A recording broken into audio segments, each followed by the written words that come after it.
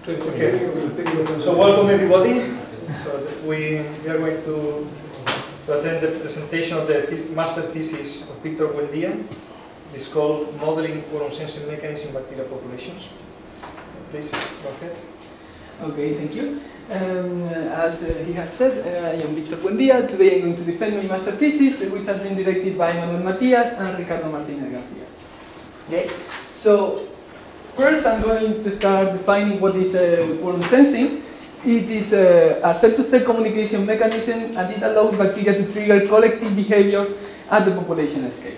So this works due to the release of a signal molecule. Okay, bacteria release this signal molecule that diffuses into the medium, and then they can detect which is the amount of the signal molecule surrounding it. This detection allows bacteria to decide when to start doing some kind of behavior, and also the signal molecule is an autoinducer, so its production depends on the detected concentration of the signal. Okay.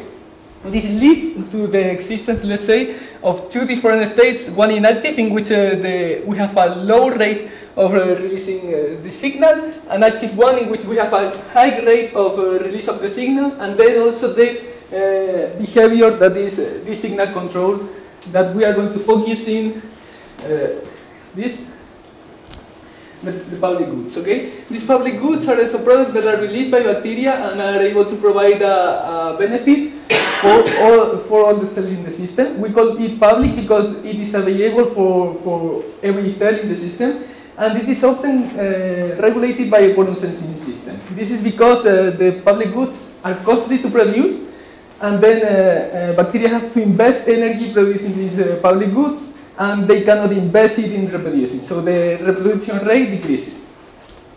Even when the public good provides a benefit to the individuals, the producer has more cost than the benefit produced by the public good, and we need at least a minimum density of individuals producing this extra product in order to have net benefit for the population. So that is the objective, let's say, of the quorum sensing, is to avoid the production of public good before we have this density, and then we can start producing the public good when we know it is going to be beneficial. Okay? We are going to focus in this biological model, the Pseudomonas aeruginosa, which is a human pathogen. It can infect several areas of our body, and it is able to become resistant to antibiotics, so it often gives problems to medics and so on. But we are going to focus only in the quorum sensing. Pseudomonas aeruginosa has two different quorum sensing pathways, the LAS and the RHA, and we are going to focus only in the LAS. Each one of the pathways has its own signal molecule and so on, but we are going to focus only in this because it regulates the production of one public good, among other things, which is the elastase. Elastase is used to decompose several proteins, and that can be used then as nutrients for the bacteria, increasing the reproduction rate. This pathway has two kinds of mutants. One is the signal negative, and another one is the signal blind. The signal negative does not produce the signal, but it is able to react to it, producing public good. And the signal blind, it is not able to react to the signal, but it is able to produce it at a fixed rate. So it is not going to have these two states, inactive or active. It simply produces the signal at a fixed rate. It is important to know that one single population of these grow less than the wild type normal, let's say, strain, because they cannot produce the public good by themselves. However, if you put, for example, a mixed population of wild type and then one of these mutants, you are able to get the public good produced by the wild type, and then they grow more than the wild type because they are able to take benefit of the public good that is produced by the wild type. Then also they outcompete this wild type because they don't have the cost of producing these extra products. This leads to what is called the tragedy of the commons, because as we increase the proportion of cheaters in the system of these mutants, the available amount of public good decreases because we have less wild type, and then we don't have so much public good, and the fitness of the entire population decreases. So we are trying to model this, and we are going to use an individual-based model that consists in particles that are in a two-dimensional space that can diffuse, and they can reproduce following this equation, or can die by competition for a resource. It is important to know that in the reproduction, we have this growth rate, that this is going to be different for every individual, and it depends on the benefit provided by the public good and the cost of producing extra products. And that this model has a population size that behaves similarly to a logistic growth, and it is going to saturate at some point. This is important. Okay, how do we compute this growth rate that we have said that are individual for each one of the particles? We have to track which is the concentration surrounding one individual. So what we think, the first thing we can think of is to try to represent all the molecules explicitly on the system. But computationally in the simulations, this is difficult. And then what we have to do is, what we have decided to do is to represent it in an implicit way. So, for example, here you see that this individual is releasing an extra product, and then in one time step it is able to reach this other individual. But, for example, the public good is less diffusive, so the public good released by this individual is not able to reach the yellow one. So basically, we have changed this explicit representation of the extra products by two different scales of detection, and then we work only with the bacteria. Then for the signal, what we do is to count everybody inside this area, and then we weight it differently because inactive individuals and active individuals have a different rate of production. And in the case of public good, we only have to count active individuals because they are the only ones that are producing it. Also, in the case of public good, you have here the mathematical expression for this detection. We have added these Heaviside functions because the public good can provide, has a limit in the benefit it can provide. So it is something similar to the first graph I showed in one of the first slides, has this kind of saturating behavior. And we approximate it by a growth that is linear and then saturates. So this is why we use these Heaviside theta functions, and then the individual growth rates are here, and you can see this a base growth minus a cost and plus the benefit provided by the public goods. And the difference in the cost depends in if it is active, inactive, or it is active, because the amount of produced extra products is different. Then we take all this, and then we do the computations that are detailed in the work, and in the well-mixed limit where there is no spatial structure, we find this piecewise system for the first moment in the number of particles in the system, okay? So you see that this is a logistic equation, and the system is going to start here, but before it reaches the carrying capacity, we are going to be in this point in which all the individuals activate, and they start producing the public good. The public good is able to increase the carrying capacity of the system because it provides a benefit for the individuals, and we can see it here, and this alpha p, it turns out that this is greater than delta. And then this system that is not able to saturate, this equation does not saturate, and this divergent, and this grow exponentially until we get the next point, which is this saturation of the benefit provided by the public good, where we enter again into a logistic state, and then the system saturates at this carrying capacity, okay? So it is a combination, let's say, of logistic kind of equations.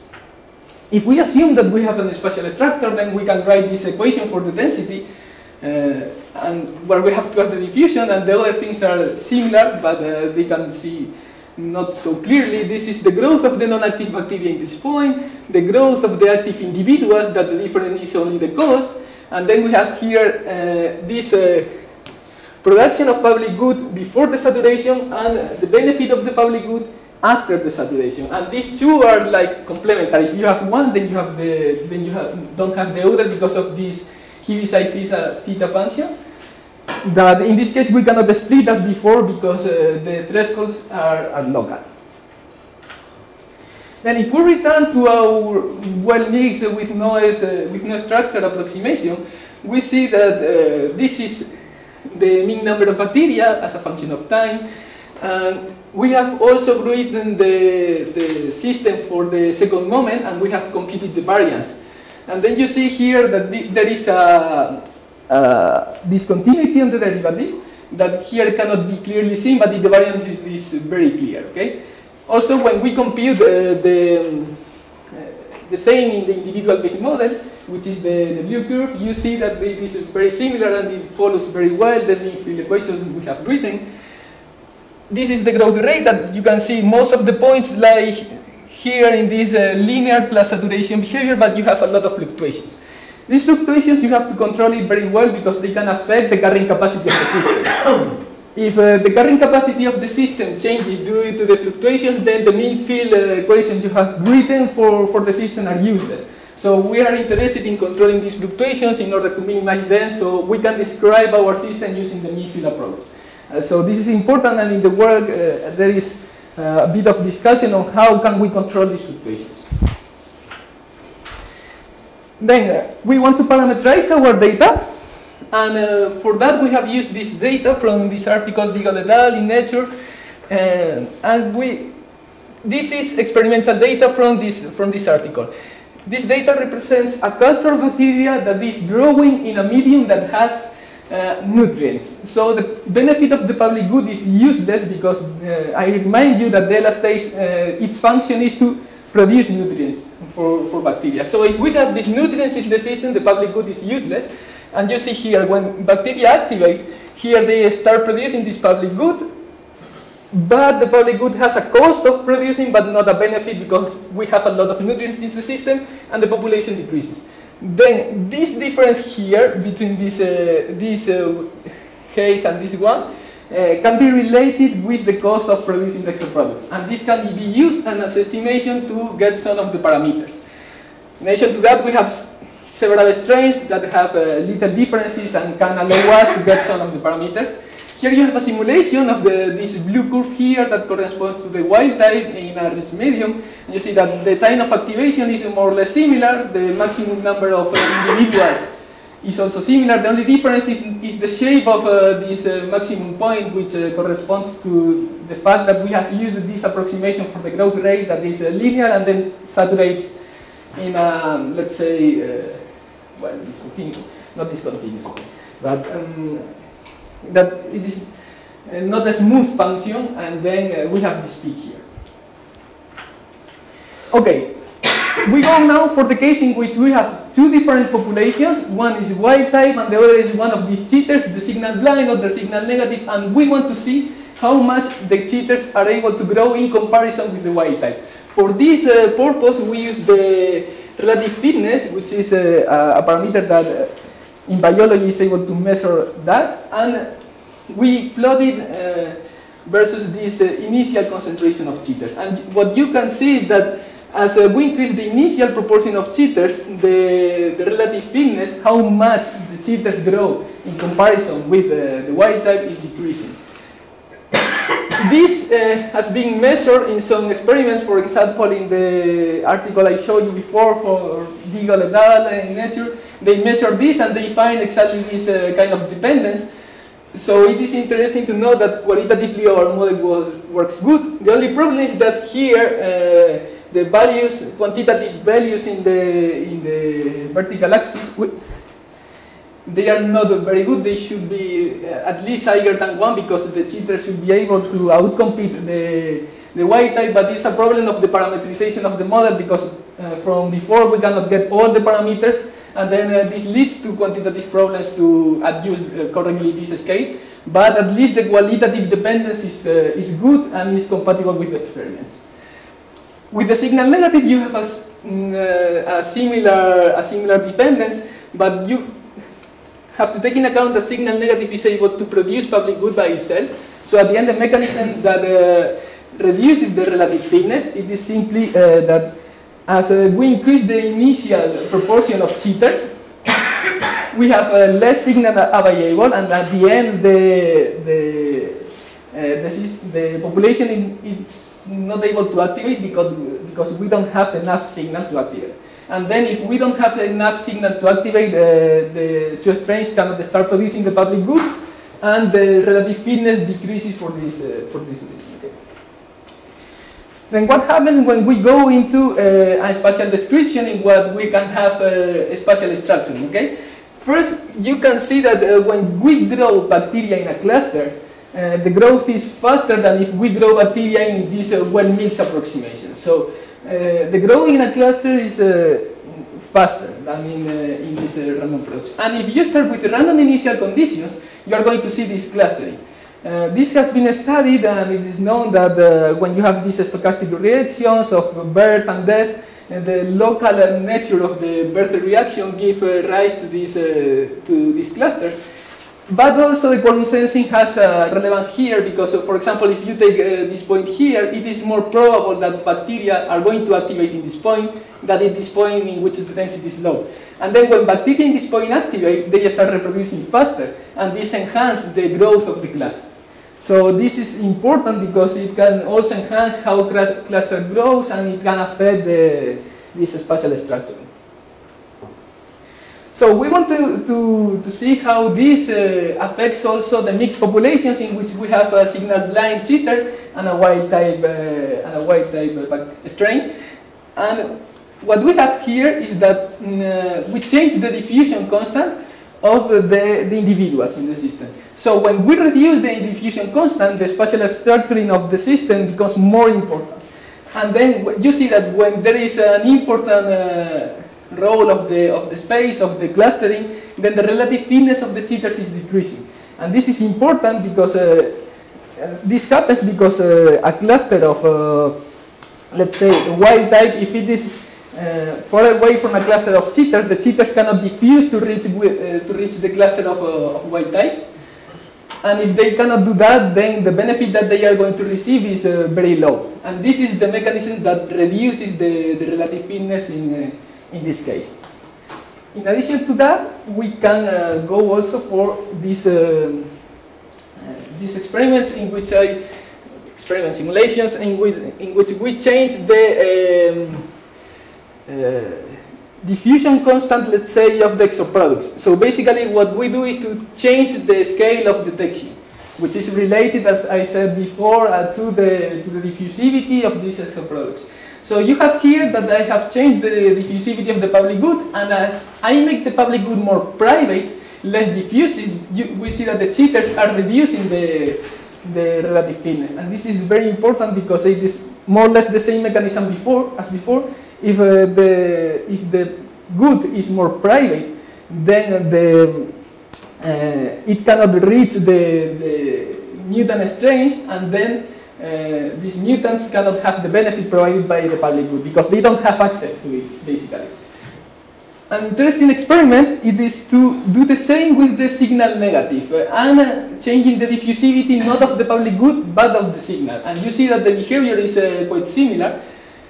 And this it is the same. As I make more private the signal, the signal molecule, then the signal negative strain has problems to access to this signal, and they cannot activate and they cannot start their own production of public goods. And since they don't have their own production of public goods, then they have more problems to grow, and their relative fitness is reduced. This has been noticed by Mann and some collaborators that have published this year one article doing this kind of experiments and so more on this direction. And the conclusion of these authors is that the signal molecule is itself a public good because it shares some of the important characteristics of other public goods. It enhances the growth of the population, and it also it's important how much public it is for the case of in which we have a non-producer strain. Okay, so our results are compatible with the ones given in the experiment, at least qualitatively. So let me briefly conclude. We have studied the growth of bacteria in the case in which we have a public good production regulated by a quorum sensing mechanism. We have studied also which is the relative fitness of a mutant strain, so to characterize what is the behavior of these mixed populations, and we have seen that as we increase the initial number of cheaters, the initial proportion of cheaters, the relative fitness decreases, and this is compatible with the experiments done by biologists. And finally, we have done some simulations checking which is the role of the space, and we have seen that it has a very important role because it is able to enhance the growth of the single population, and also for the mixed populations, it is important because it gives to the wild type some strategies that can avoid the invasion by the cheaters. By structuring in a space, making more private the goods they're producing, they can try to avoid the invasion by cheaters. The only problem is that the model is difficult to parameterize. Even from the mean field equations, there are several parameters that are very difficult to identify, and this leads to a quantitative disagreement with the experiments. So, my proposal is to use a different approximation to the problem, which is try to write a PDE model for the problem, and we can do it in two ways. First, use our mean field approach, take the equation we have written for the space, and then try to do approximations to the parameters that we cannot identify with experiments, until we find something that can be related with the experiments and that we can, let's say, estimate or fit in a more precise way to have quantitative agreement with experiments. Or we can go to a new model in which we use the insight that we have learned doing this one to try to keep the most important features of the model, that the ones that we know are most important for it, and then try to reproduce explicitly the dynamics of the exoproducts as new density fields in order to recover this information that in this model is somewhat missing. Okay, we are approximating it. So that's everything I wanted to tell you about the work. So I hope you are interested in it, and thank you for your attention. Thank you, Victor.